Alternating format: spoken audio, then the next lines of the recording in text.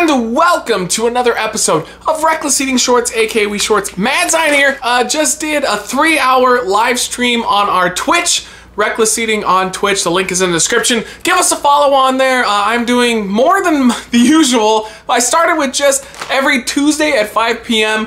Pacific Standard Time. That is a thing I never miss. That is going to be a constant. But I just jump on every once in a while. It's a Friday night. I jumped on. I played Dark Cloud, which is one of my all-time favorite games as a child. I played 3 hours of that for everybody. It was a lot of good times. Go ahead and give us a follow on there. But we're trying a brand new flavor of Tostitos. This is Cantina Chipotle Thins, and they just looked good to me. That was the thing. They looked tasty, and I knew that I knew I'd probably like them.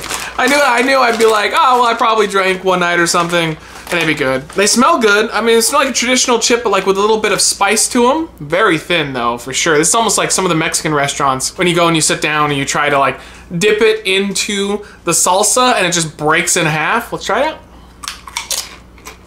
Oh yeah, it's almost like maybe like a barbecue chip. That's good. Very, very interesting flavor. It was not nearly what I was expecting at all. These are really good. I do wish that I had some salsa to dip them in, but we don't have anything like that in the house at the moment. Really good Chipotle flavor, but like I said, it's almost so strong that it's almost like having like a barbecue sauce to it, but really good overall. The fact that they're thin, I guess maybe they're healthier for you. I don't really know. Who cares? That doesn't matter to me at all. But good stuff all around. Tostitos, it was one of those companies where I kind of ignore them sometimes, but they are a good chip company, a very good traditional chip company. I like them a lot. I'm gonna rate them a 4 out of 5. Good stuff. If you had a dip, I think you go up to a 5 for sure.